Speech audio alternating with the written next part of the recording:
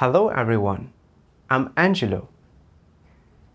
In life and work, it's inevitable to encounter things that don't go our way. We often complain about how things aren't going smoothly or blame bad luck as a way to vent our frustration and helplessness. After reading today's article, you may find it helpful to change your perspective and mindset, learn to draw lessons from setbacks, and grow through adversity. The title of the article is Reflections on Pursuing Good Luck. At the end of 2022, I began my duty as a preacher and became responsible for following up on the work of several churches. One day, I received a letter from the upper level leader saying that the states of the two leaders in one church were poor and that it had already affected the various items of church work. She asked me to quickly go there to understand the situation and resolve it through fellowship. I thought to myself, recently, this church experienced a campaign of arrests by the Communist Party. Many brothers and sisters are facing security risks and cannot do their duties normally. It's understandable that the two leaders are a bit negative due to this difficulty. If I just find some of God's words and fellowship with them, I should be able to resolve this problem. When I saw the two leaders, their states were terrible. They said that the lack of results in the church's various items of work was caused by their failure to perform actual work. And they were so negative that they wanted to resign. I immediately fellowshiped with them, saying, "This environment is allowed by God. We cannot be stuck in a state of negativity. The most crucial thing now is how we can work together to shoulder our duties and not delay the church's work." But no matter how I fellowshipped, the two sisters remained trapped in their negative states, saying that their calibers were poor, that they didn't pursue the truth, and that they couldn't do leadership work. Faced with such a situation, I thought, why am I so unlucky? I just started being a preacher, and I'm assigned to this church where the leaders are too negative to take responsibility. Doesn't this mean all the work will fall on my shoulders? At that time, I was simultaneously fellowshipping with the church leaders to resolve their states and going to various gatherings to implement some work. I was busy to the point of exhaustion every day. Later, one of the leaders ended up resigning. The other leader was betrayed by a Judas and had to temporarily hide to avoid being arrested. So she was unable to go out to do her duty. Hearing this news, I couldn't help but sigh deeply, thinking, there are so many issues in this church. The two leaders can't even do their duties. All the work falls on me alone. How long will I be busy with all this? During those days, I was like a spinning top, unable to stop moving. Sometimes I met with brothers and sisters during the day to get an understanding of the work. And when I returned at night, there would be a pile of letters to reply to. I stayed busy until it got late every night and still couldn't complete all the tasks. Facing this series of problems and difficulties, I was burnt out, feeling mentally and physically drained. It was like a stone was lodged in my chest, making it hard to breathe. I thought, ever since being assigned to this church, I've encountered a series of unfavorable events. New problems arise before the old ones are resolved. Now there's not even a church leader. I'm like a lone commander, with no one to consult on things, having to handle all the work myself. Meanwhile, the other preacher is responsible for churches with 3 leaders. Although there are many tasks, each person does a bit, so he's not as exhausted as I am. Why does he have such good luck? And why was I assigned to a church like this? I'm so unlucky.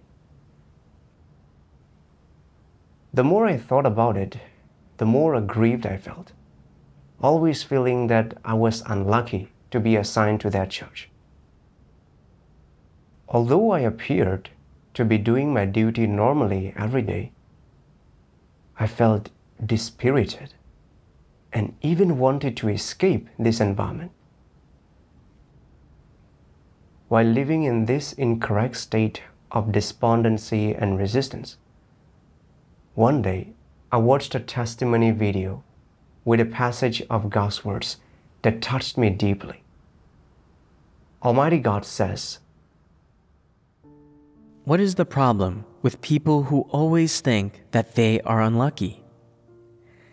They always use the standard of luck to measure whether their actions are right or wrong, and to weigh up which path they should take, the things that they should experience, and any problems that they face. Is that right or wrong? They describe bad things as unlucky, and good things as lucky or advantageous. Is this perspective right or wrong? Measuring things from this kind of perspective is wrong. It is an extreme and incorrect method and standard for measuring things. This kind of method often leads people to sink into depression, and it often makes them feel uneasy, and that nothing ever goes their way, and that they never get what they want, which eventually leads them to feel constantly anxious, irritable, and uneasy. When these negative emotions go unresolved, these people constantly sink into depression and feel that God does not favor them. They think that God treats others with grace, but not them, and that God takes care of others, but not them. Why do I always feel uneasy and anxious? Why do bad things always happen to me? Why do good things never come my way? Just once is all I'm asking for. When you view things with this kind of erroneous way of thinking and perspective, you will fall into the trap of good and bad luck. When you are continually falling into this trap, you will constantly feel depressed. In the midst of this depression, you will be particularly sensitive to whether the things that befall you are lucky or unlucky. When this happens, it proves that this perspective and idea of good and bad luck has taken control of you. When you are controlled by this kind of perspective, your views and attitude toward people, events, and things are no longer within the range of the conscience and reason of normal humanity, but have fallen into a sort of extreme. When you fall into this extreme, you will not emerge from your depression. you will keep getting depressed time and time again. And even if you do not normally feel depressed, as soon as something goes wrong, as soon as you feel that something unlucky has happened, you will immediately sink into depression. This depression will affect your normal judgment and decision making, and even your happiness, anger, sorrow, and joy. When it affects your happiness, anger, sorrow, and joy, it will disturb and destroy the performance of your duty, as well as your will and desire to follow God. When these positive things are destroyed, the few truths you have come to understand will vanish into thin air and be of no help to you at all. God's words exposed my exact state. In my view, doing my duty smoothly without any difficulties and having everything go well was good luck. When I encountered some difficulties or problems in my duty, I felt I was unfortunate and unlucky, and I immediately fell into a despondent mood. For instance, when I came to this church and saw that both leaders were so negative that they wanted to resign, and that there were a series of problems and difficulties in the church's work, I didn't accept it from God and seek His intention, or think about how to put all my energy into shouldering the work. Instead, I fell into despondency, thinking it was bad luck for me to encounter these difficulties. In particular, when neither leader could do the work later on, and when I thought about the area the other preacher was supervising, where the leaders and workers were all in place and the work progressed smoothly, I particularly envied him and thought he was lucky, whereas I was unlucky and encountered all the bad things. When I looked at things from this wrong perspective, I kept sinking into despondency and resistance, having no energy in my duty, and even wanting to escape from this environment.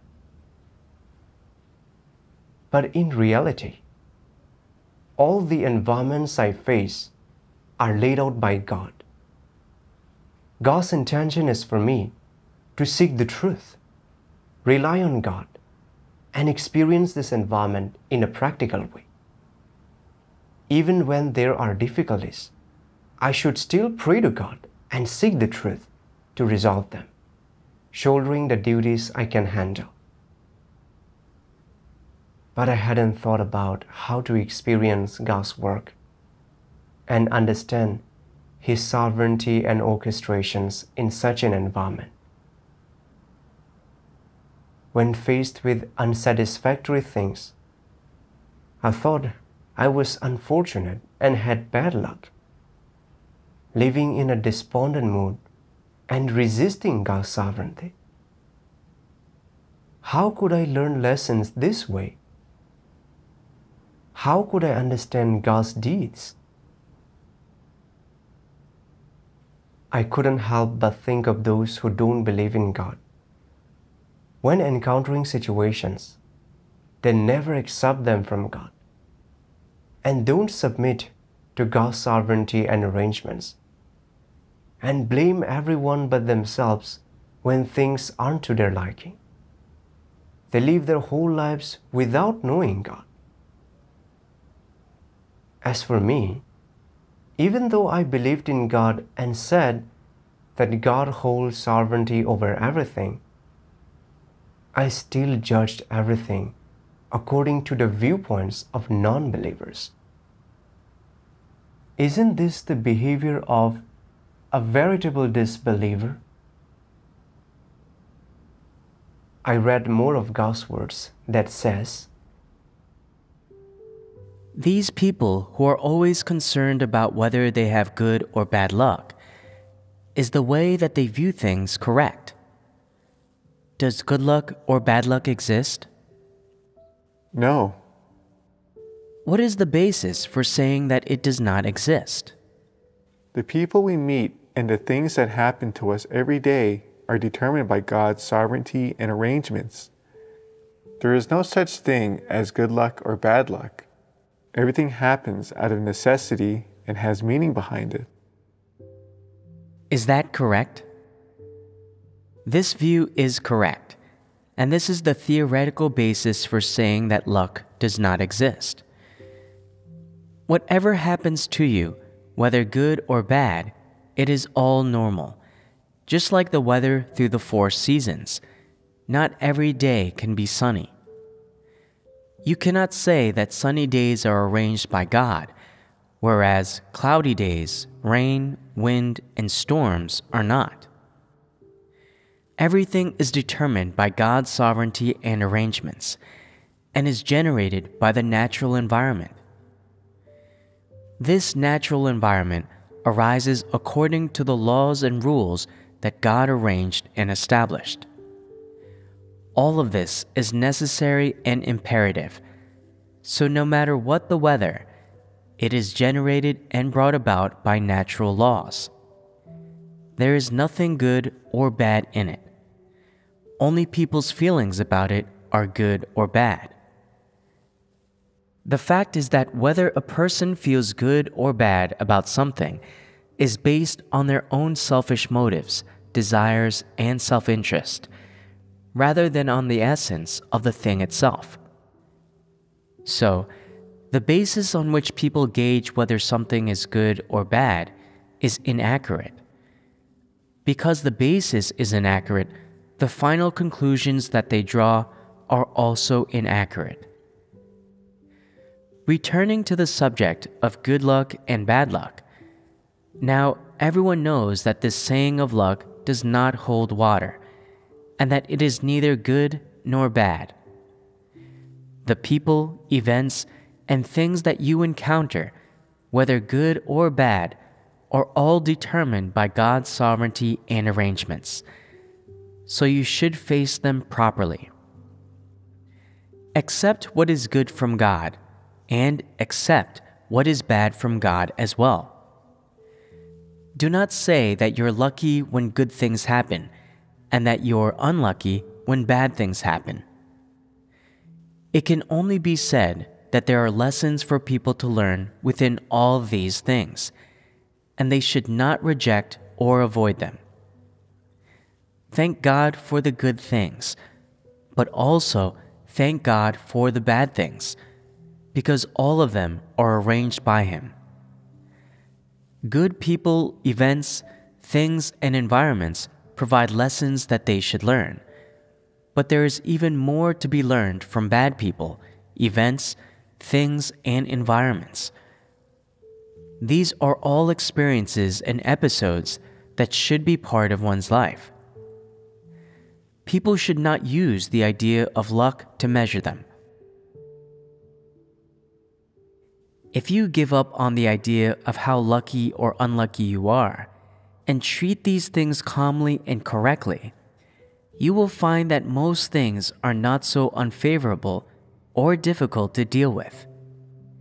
When you let go of your ambitions and desires, when you stop rejecting or avoiding whatever misfortune befalls you, and you stop measuring such things by how lucky or unlucky you are, many of the things that you used to see as unfortunate and bad, you will now think of as good. The bad things will turn into good things. Your mentality and the way that you view things will change, which will enable you to feel differently about your life experiences, and at the same time, reap different rewards. This is an extraordinary experience, one which will bring you unimagined rewards. It is a good thing, not a bad thing. God's words enlightened me.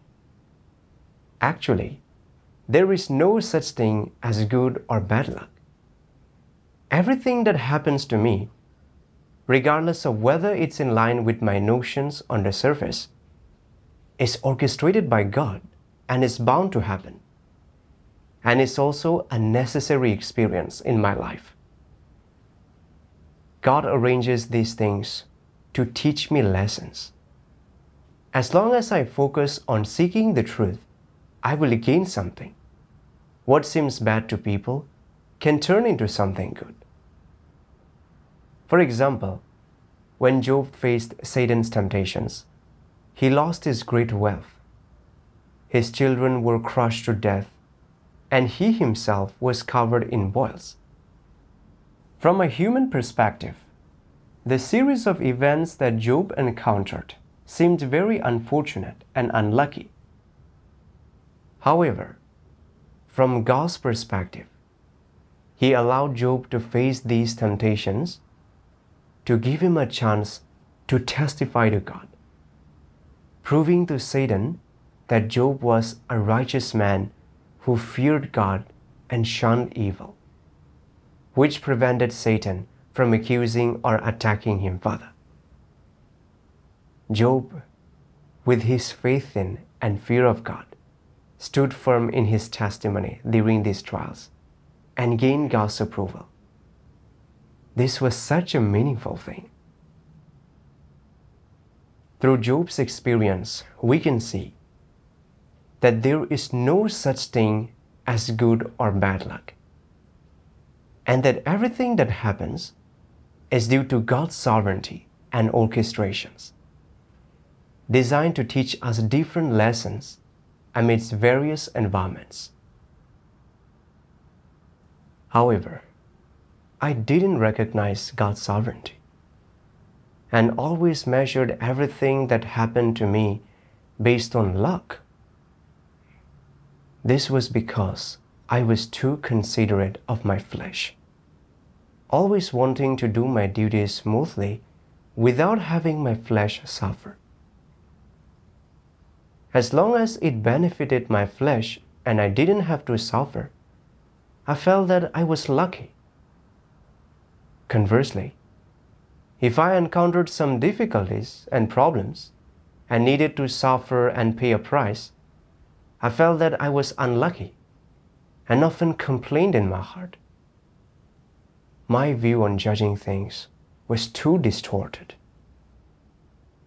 The series of difficulties and problems that I now faced were seemingly unfavorable on the surface, but God had used these difficulties to teach me to rely on Him, seek the truth, rebel against my flesh, and learn some lessons.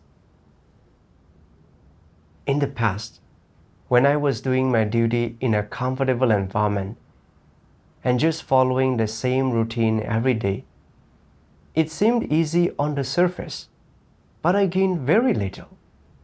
I didn't understand many truth principles, and my life growth was slow. Whereas now, this current environment was beneficial to my life. Understanding God's intention, I felt much more relieved, no longer dwelling in despondency and resistance. I was willing to submit to the environment God had laid out for me and experience God's work in a practical way.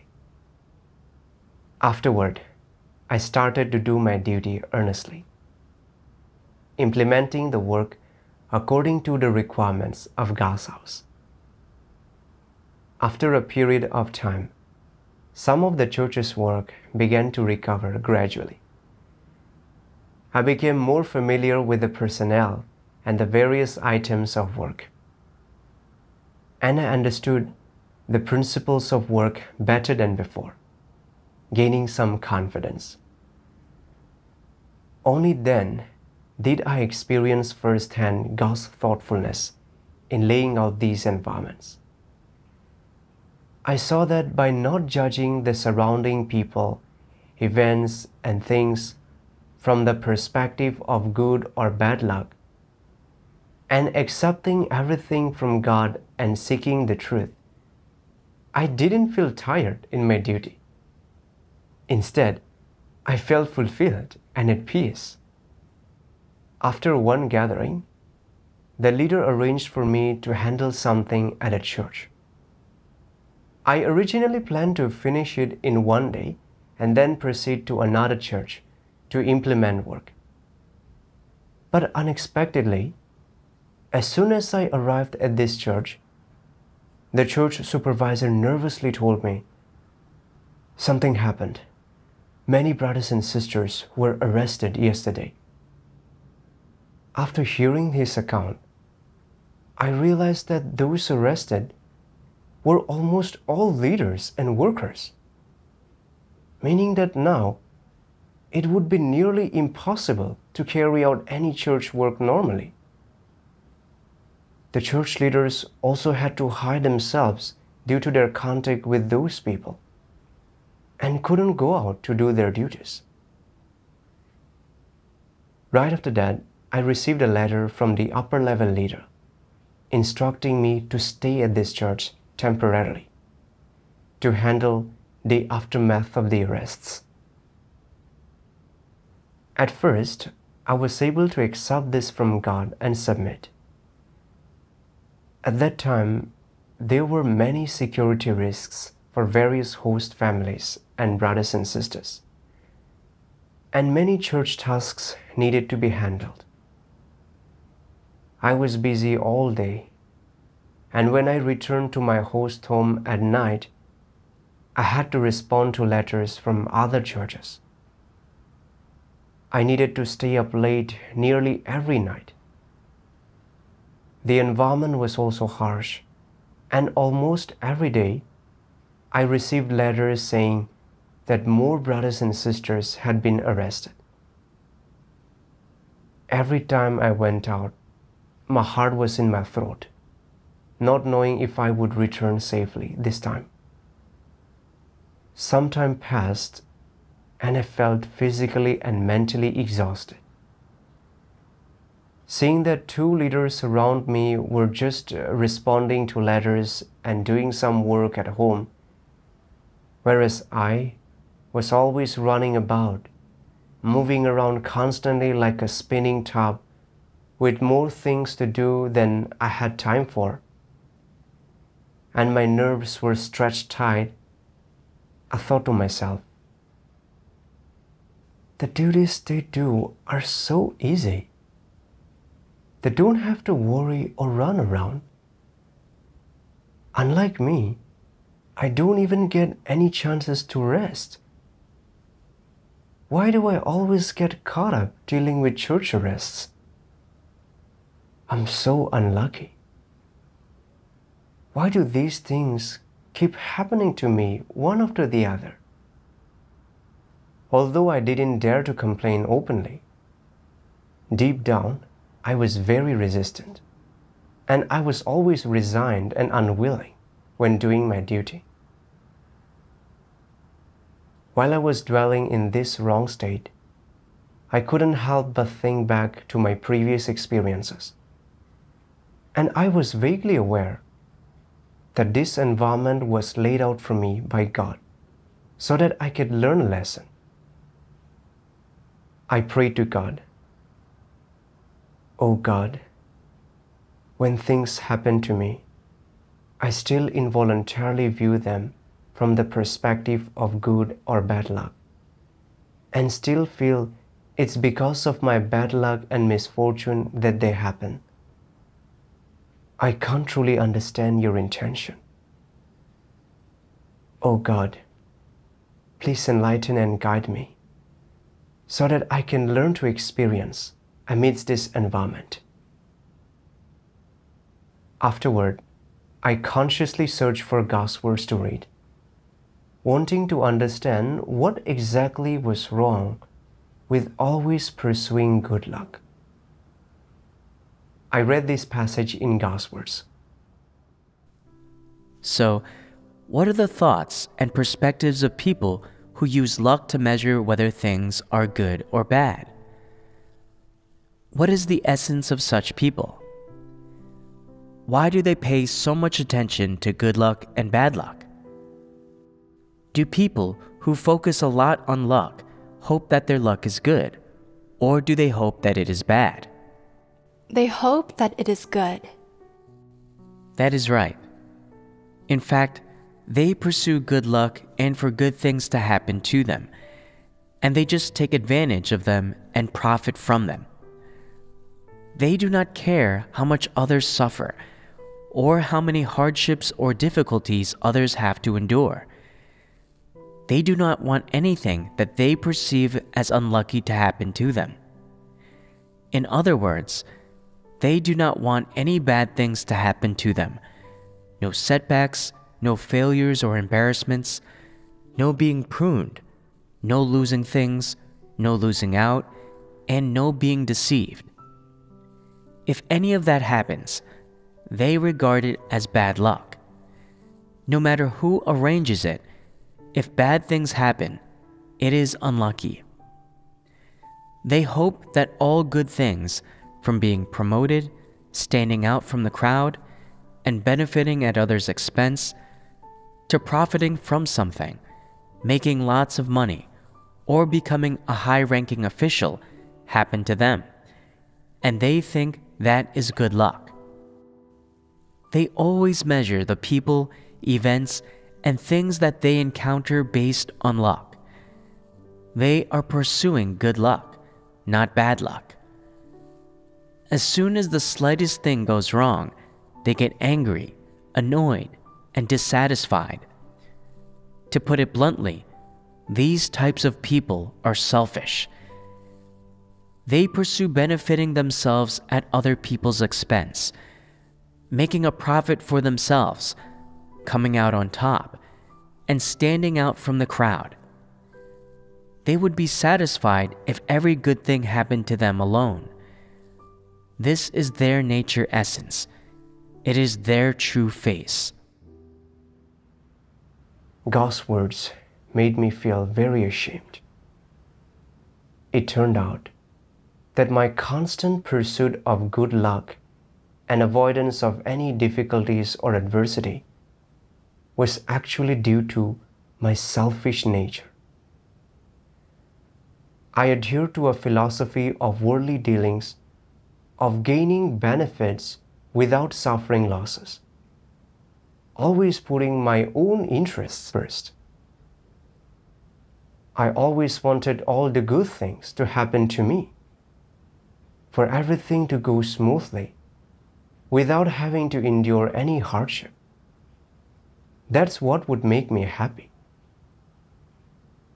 Once I encountered setbacks or difficulties that touched upon my fleshly interests and required me to suffer, I started to complain and get irritated, losing my balance completely. Before believing in God, when I saw colleagues who came from good backgrounds, with family members who had stable jobs and nice houses, while I lived in poverty without even a house of my own, and with family members at home unemployed and needing me to support them, I felt very unbalanced. I thought it was my bad luck to have such a family, and I was especially envious and jealous of my colleagues. I always felt that good things only happened to others, that I was just an unlucky person. Reflecting on this recent period of time, when these two churches I was responsible for were faced with the CCP's arrest, it required me to suffer and pay a price, and touched upon my fleshly interests. So I began to complain about everything and blame my bad luck and misfortune. Not only did I not think of proactively doing my duty well, but I also became despondent and resistant, complaining that God kept laying out such environments for me. My pursuit of good luck was essentially to satisfy my fleshly interests. I wished for all good things to come to me and always wanted to profit at others' expense. As for the tasks that require taking risks and suffering, I thought they should all be undertaken by others. As long as I could be comfortable and my flesh could gain benefits, I would be satisfied. I truly was so selfish. On the surface, it seemed like I was doing my duty in God's house, but my heart considered my fleshly interests rather than the church's work and God's eager intentions. This was detestable and loathsome to God. And doing my duty in this way, I would ultimately not gain His approval. Later, I read more of God's words that says, Is it easy to get out of this depression? In fact, it is easy. Just let go of your erroneous perspectives. Do not expect everything to go well, or exactly the way you want it to, or smoothly. Do not fear, resist, or reject things that go wrong. Instead, let go of your resistance, calm down, and come before God with an attitude of submission, and accept all that God arranges. Do not pursue so-called good luck, and do not reject so-called bad luck. Give your heart and your whole being to God. Let Him do the acting and orchestrating, and submit to His orchestrations and arrangements. God will give you what you need in just measure when you need it. He will orchestrate the environments, people, events, and things that you require according to your needs and deficiencies, so that you can learn the lessons that you ought to be learning from the people, events, and things that you come across. Of course, the prerequisite to all this is that you must have a mentality of submission toward God's orchestrations and arrangements. So, do not pursue perfection. Do not reject or fear the occurrence of undesirable, embarrassing, or unfavorable things, and do not use your depression to inwardly resist the occurrence of bad things. From God's words, I understood His intention. The environments God laid out for me were all good and were all meant to teach me lessons. I should not pursue this so-called good luck and always want to do my duty in a comfortable environment any longer. Continuing like that would only lead to fruitless labor. Instead, I ought to learn to submit to the environments God laid out. And whether favorable or unfavorable, I should seek the truth from them, focusing on reflecting on the corrupt dispositions I revealed, and rebelling against the flesh, and acting according to God's requirements. This is what aligns with God's intention. Now, brothers and sisters were being arrested. There were security risks for the two church leaders, and some work couldn't be done. As a leader, I ought to fulfill my responsibility at this critical moment. Although handling the church work would be difficult and involve some fleshly suffering, as long as it benefited the church's work, I should do my best to cooperate. Understanding this, I no longer lived in negativity, and I understood from my heart that this was my duty, that it was the responsibility I ought to fulfill. After that, while doing my duty, I actively fellowshipped to resolve any issues or deviations in the church's work. If I encountered problems that I couldn't understand, I discussed them with the two leaders so that they could promptly grasp them. And then we would seek the principles to resolve them. By practicing this way, although I was busy every day, as long as I arranged things reasonably, I could manage it and didn't find it unbearable or difficult. One day, the upper-level leader sent a letter asking us to quickly organize a set of materials on cleansing and expelling, emphasizing that it was fairly urgent and needed to be collected and organized by people without security risks. Reading this letter, I knew it was most suitable for me to do it. But thinking that I'd have to verify with so many brothers and sisters and would definitely be running around every day, I couldn't help but start having the same old thoughts. The leader clearly asked for someone without security risks, so I can't avoid it even if I wanted to. Having to hurry back and forth like this, who knows how long it'll take to collect and verify these materials? I felt that I was unlucky. When I had this thought, I remembered God's words that said, "Do not always do things for your own sake, and do not constantly consider your own interests.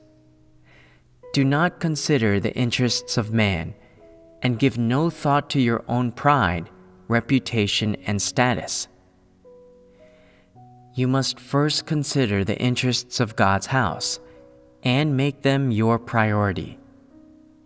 You should be considerate of God's intentions, and begin by contemplating whether or not there have been impurities in the performance of your duty, whether you have been loyal, fulfilled your responsibilities, and given it your all, as well as whether or not you have been wholeheartedly thinking about your duty and the work of the church.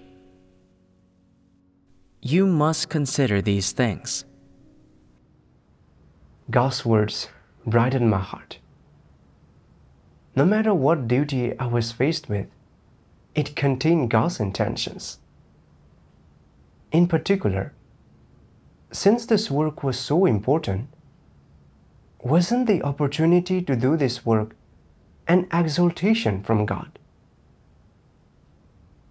Yet, when facing a duty, the first thing I considered was that my flesh would have to suffer again, and I thought that I was unlucky. I was truly too selfish. I ought to prioritize the church's work rather than thinking first about those fleshly difficulties, and do my best to rely on God and cooperate.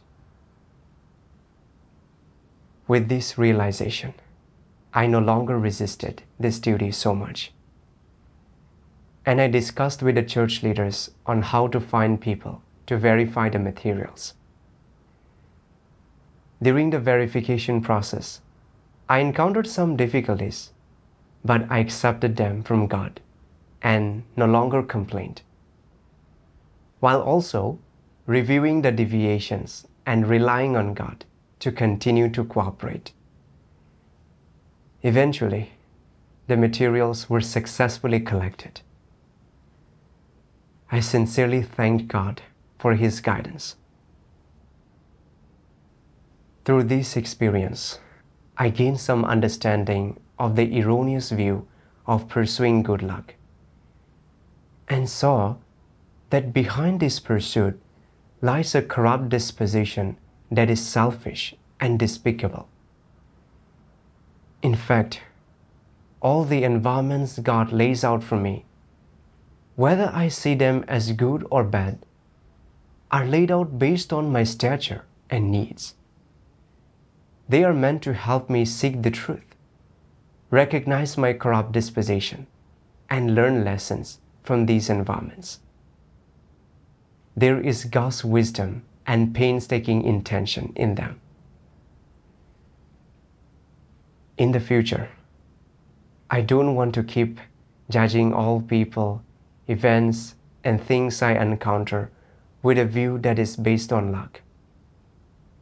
I want to learn to submit to the environments God lays out and experience God's work. Thank God.